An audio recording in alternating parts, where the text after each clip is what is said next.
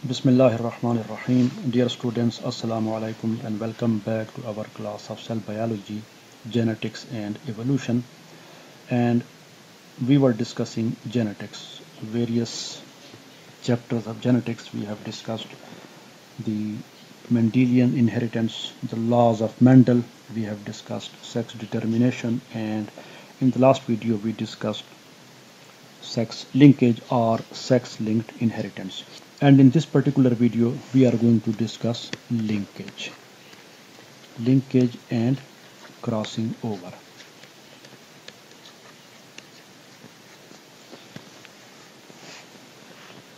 As we all know that each and every organism carries a definite number of chromosomes.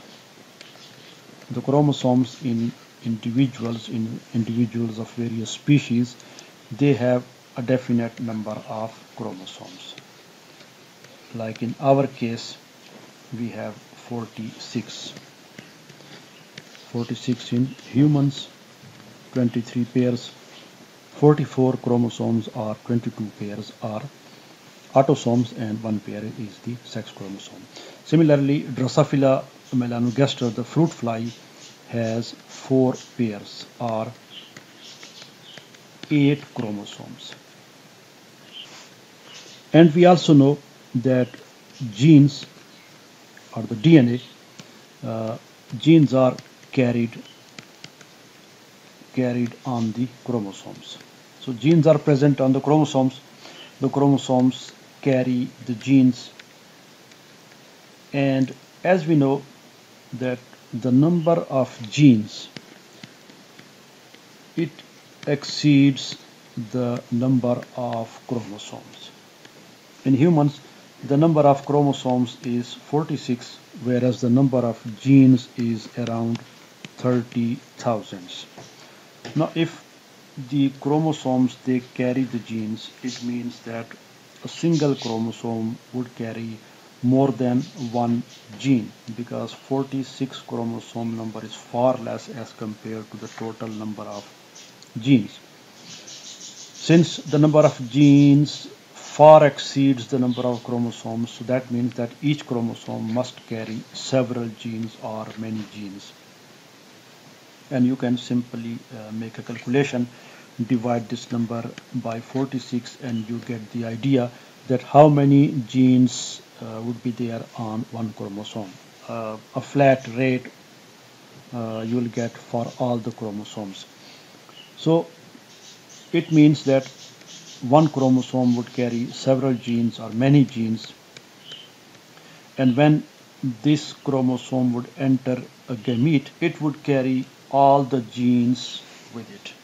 Wherever this particular chromosome would go, it would take all the genes with it, and all those genes would enter that particular gamete where this chromosome enters.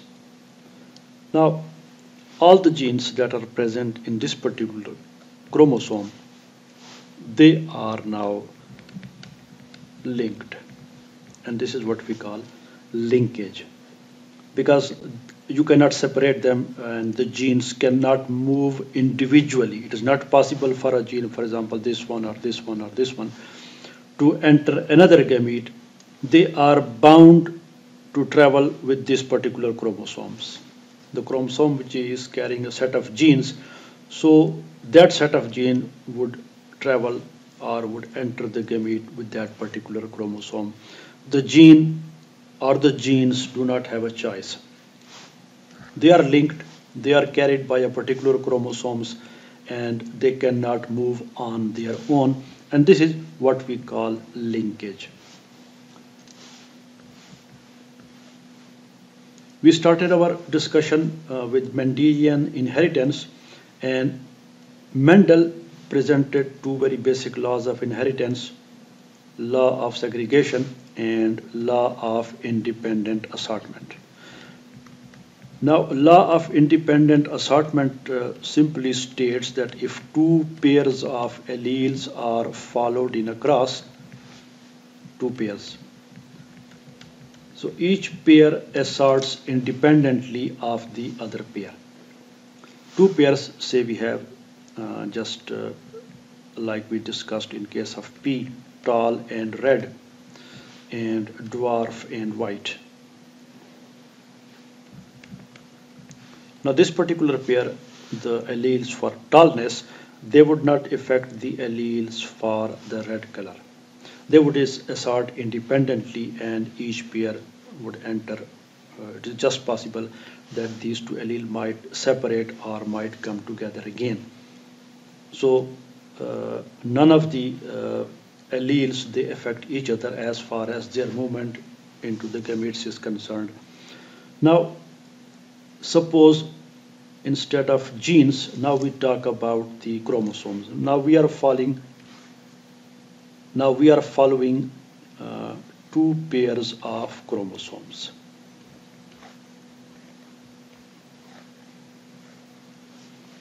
Now when gametes will be formed, so these two pairs, they would assort independently of each other. None of these pair would affect the other pair as far as their assortment in different gametes is concerned, movement in different gametes is concerned.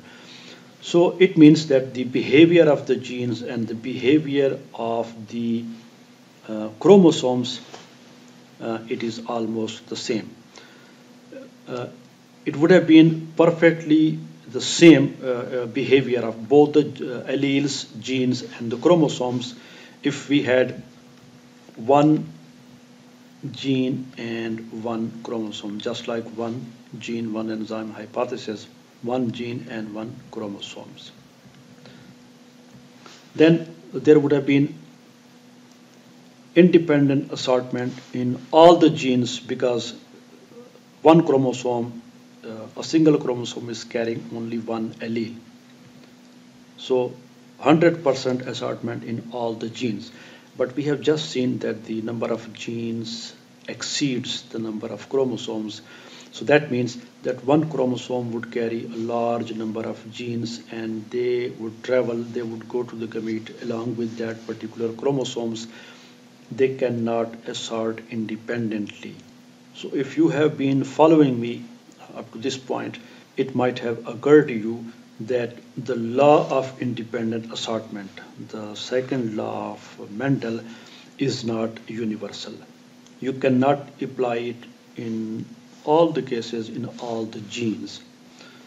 Law of independent assortment holds true when we think of or when we considering the genes which are located on different chromosomes. So genes on these chromosomes and on this chromosome, they would assort independently because they are on different chromosomes and they can easily assort independently. But what about these genes which are located on this particular chromosomes? Can they assort independently or genes on these chromosomes and similarly on other chromosomes? The answer is obviously a big no, it is not possible. So what does it mean?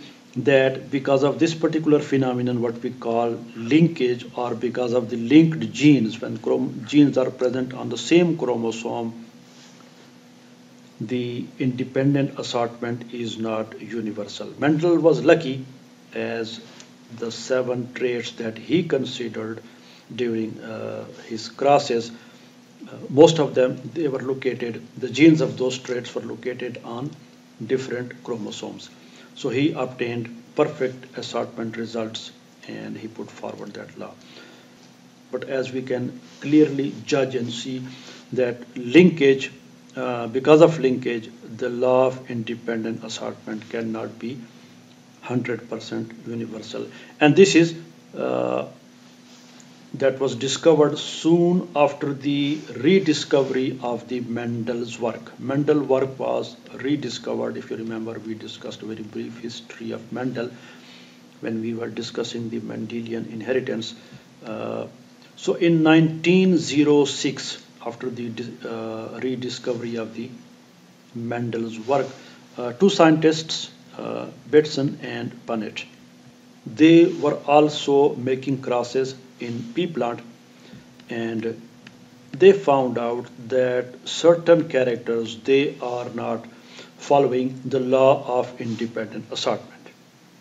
And what they found out, say there were 2 pairs of alleles, A and B, and their recessive are these small lowercase a and b. Now what they found out that according to the law of independent assortment, these two pairs of alleles would assort independently. But they found out that when these two dominant alleles were together in a parent, they tended to remain together. They would not separate. That is in the F1 and in the F2, as if these two pairs are glued together, they are joined together, and they did not separate in F1 and F2. And obviously it was very strange for them that why these two pairs of alleles are not getting assorted independently. So what they did, that they made crosses and separated these two genes, and now they made a cross of this sort that these two alleles were separated. So they made another cross in which the two parents, one was the dominant A and recessive B, and other was recessive A and dominant B. Now they have separated the two alleles. Now they are entering into the cross from two different parents. Now this is another parent and this is another parent. In this case, they have found out that these two dominant alleles are these two recessive alleles which remain together in this particular cross. They now would not come together. They would remain separate. So this A and dominant A and recessive B would remain together, and this recessive A and B would remain together, but this particular pair and this one, the recessive ones, they would not come together. Once separated, they would remain separate, and when they were together, they would remain together and they would not separate. So they named these two phenomena. The first one, coupling, that is the dominant alleles and the recessive pairs, they would remain together. They would not separate in F1 and F2 and so forth. But once they were separated, they would not come together, and they named it repulsion. So they said that there are two things in these particular classes. One is coupling and other is repulsion. If the dominant alleles are together and the recessive are together, they would remain together. And if they were separated and they entered the cross from different parents, then they would remain separate and they would not come together, and this is repulsion. They were unable to explain this phenomenon, that why this coupling and repulsion is taking place, why these alleles when together they remain together and when separated they remain separate and do not come together.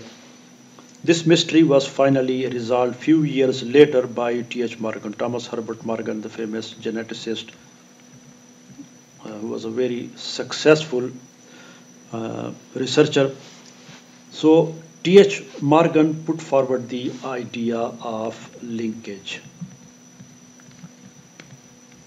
So he explained this phenomenon in the terms of linkage, and he stated that these two alleles, when they are together, they remain together, and once separated, they remain separate and do not come together because they are located on the same chromosomes. That is, these two alleles are linked. Since they are linked, they are carried on the same chromosome, so they would not separate. But once they were separated and they were present on the separate chromosomes, so now this particular pair, they were on the same chromosome, and in the next cross, as we have just seen above, and this particular pair, they were on the same chromosomes. So now since they were together and they were together, they would remain together, and this particular pair, since they were now on the separate chromosomes, they cannot be made to get together. These two pairs, the dominant ones and the recessive ones, they cannot be made to come together. So they would remain separate because these alleles are linked. So linkage is very common in living organisms because the number of chromosomes is small and the number of genes is large. So always a chromosome carries a large number of genes. So all the genes present on chromosomes, they are said to be linked genes, and this phenomenon is known as linkage. So this was an introduction to linkage, this particular video. In the next video, we are going to inshallah see a cross, that how this linkage phenomenon affects the inheritance of genes when they are present on the same chromosomes, how they are inherited, transferred, transmitted from parents to offspring, and how we come to know that this result is because of linkage. This is what we are going to find out in the next video. Thanks for watching and see you in the next video.